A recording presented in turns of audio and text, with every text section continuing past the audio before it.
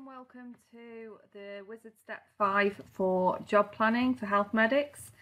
This step usually concerns the routine work, but don't worry if the step isn't referring to step 5 and maybe it's referring to step 4. That's absolutely fine anyway. What we're going to concentrate on is the routine work section here. As before, I'm in as Mr. Andrew Corbett and I'm going to review what is already, or the content that is already in my job plan. What I'm also going to do is maybe remove one of these activities, just so I can show you how it's affected or how it changes depending on what we're adding. So here I'm going to I'm doing a med school all day. So we've got weeks 1 and 2. So I've got a 2-week cycle. And I'm doing that from 8 in the morning till 1 in the evening. But I'm also only doing that for the morning section. So I'm going to actually edit that and say, well, actually, no, I do med school all day now on a Monday. So editing the times is dead simple. So if I'm wanting to change that 8 till 6, maybe, all I need to do is change those times. It's still part of my core job plan, so still part of my core activities that I'm delivering. Anything that you've agreed to do on a temporary basis may be considered as an APA, so just clarify that with your line manager if you do have instances or activities that are associated with a limited time period that you're providing them. And if it is something that you're not receiving payment for from the trust, then you can alternatively reflect the time in your job plan, not obviously a PA payment, but reflect the time in your job plan by adding this as ATC or additional to contract. Again, if you're wanting explanations on what these acronyms are or what HOS activity is, then you just need to hover over the text itself. It gives you some nice little hints and tips as you're doing that. So if we save that and continue and go back up to the Monday, what we can see here is that we are still doing this 29 times a year, but we said we're actually doing it for both weeks, weeks 1 and weeks 2. So why, you might ask, am I only doing that 29 times a year? Now the answer to that is in these other 2 activities that you're also doing within that period of time, and these are called hot activities. We've got the little labels here at the sides, and hot activities are activities that are prospectively covered. So you might have a consultant of the week arrangement within your department. It's quite a common occurrence, and that is occurring on an 8-weekly cycle in this instance. So if I just log into one of these, or maybe even delete the trauma week entirely, and what we can do is we can add it back in, and it'll just demonstrate what it does to the medical school item that we've added in there anyway. So I'm going to delete it. Okay. So we can see here that by deleting that activity, it's automatically assumed that I'm going to be performing my medical school activity more times within the year because I am not working hot activity at that time, or half of the hot activity at that time. So to re-add that, I'd simply go to Monday, add a DCC activity. That the hot activities are normally attributed to your direct clinical care activities, although you can have non-working time hot. So if I was to add that back in, so trauma week, including prospective cover, we know that this is a hot one, even if it isn't in the activity that it's hot or prospectively covered, even if it wasn't in the title, we'd know it was a hot activity we selected because this little yellow box comes up here. You can change the location of the activity because you might be working multiple site hot activities. It really depends on your speciality and the arrangements within your local organisation. You can also link travel time to this. So is there a specific travel time that it's going to take you X amount of time to get from one place to the next? I'm not going to say so here.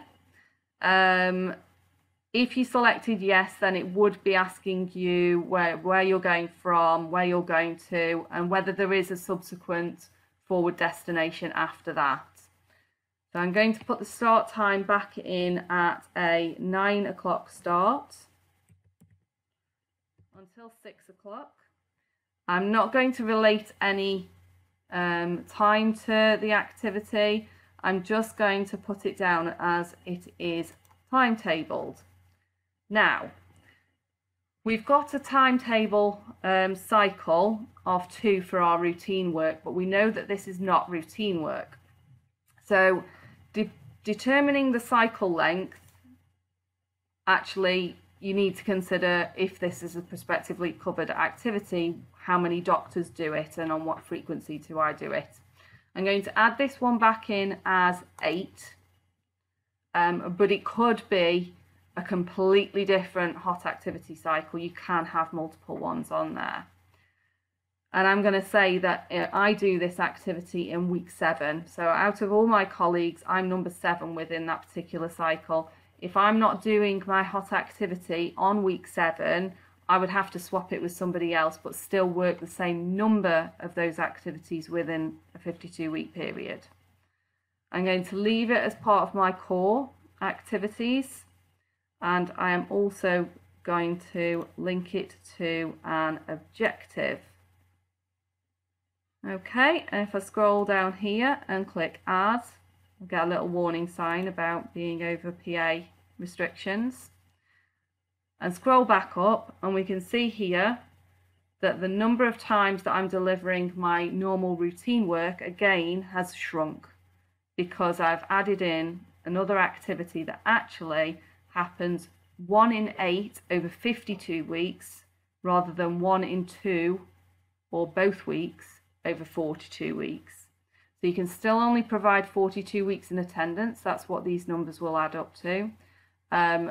But it does recognise that you will be doing any activity that is prospectively covered, you'll be doing it more frequently. You can add hot activities as well as non-working time. Non-working time literally associates an activity or a certain amount of compensatory rest to potentially very intense hot activities or hot weeks. Or even including shift work or nighttime work. So you might have the following Tuesday off. So to recognise that in your job plan, it will still need to automatically shrink your other activities, and to do that you'd have to enter a non-working time hot. So if I was to in here put that I on a Tuesday get a compensatory day off for doing 2 hot Mondays, then I would go to our non-working section here, non-working time hot, and put in the associated time with that. So I might actually do 9 till 5 or 9 till 6. I'll leave it at 6. Weekly timetabled. Again, this is prospectively covered. So however many times your hot activity is happening would normally indicate and be the same with regards to however many times your non-working time hot activities are happening. And I'm going to suggest that every time I'm hot on a Monday, I'm actually not going to work a Tuesday. I'm going to add that in here. Okay. And what it's done on that Tuesday is added another non-working time hot and shrunk all of the other activities to fit that in there. So we're not artificially inflating any of our clinical expectations here. If you're wanting to add something that is a little bit difficult to fit in with your week 1, week 2 expectations, then what you might need to do is actually add a no specified day activity. And we've got plenty here anyway to go at, so we can review some of these. So this ED activity here, for instance, if I just click into modify, we can have a look on the left hand side what that is actually telling us about this ED or external duties activity. So we know that it is ED other, and it says please specify. So the expectation here would be that you have added commentary against it. We're actually looking at the duration, not when this happens. A lot of the time it's very, very difficult to know where that quarterly meeting is going to happen, or whether it is going to happen in addition to your already timetable plans, or whether it replaces any activity in there. So if we put in the duration of the expectation of that activity, we can see here that we've got an additional way of saying, you know, how we expect that to work on the timetable in question. So if the activity is already in addition to work, already in the timetable, then and we need a PA payment for it, then we would click this button here. If it runs concurrently, and this is usually where I get lots of questions about how can I do two things at the same time. Well, if you think about it, when you are doing ward rounds, and if you have trainees who follow you around on your ward rounds, you are doing two things at the same time. So if you're wanting to identify those training opportunities in your job plan as well for your junior doctors, then you can put the runs concurrently with work already timetable in the job plan. It does mean you get paid for it once, but it actually highlights that there is two activities going on there. Or replaces work already timetabled in the job plan. So if you don't know when it's going to happen, just when it happens, this takes precedence over your timetable, then that would be the option that you would need to select. We can, on here, we can, if we click save. Now, because we've said that this happens and some other work gets cancelled, we can see here that we've got these little brackets. These little brackets indicate that it's not double counting that activity. So this is what that activity is worth if we hadn't already timetabled time elsewhere. This activity, for instance, the appraisal, so we don't know when it's going to happen. So if you're an appraiser and you get a certain payment for that, but you just don't know where you're going to fit it in, you just fit it in when you can fit it in. And it's something that you do on top of your clinical and normal SPA activity, then it's not in brackets, it's outside of the brackets.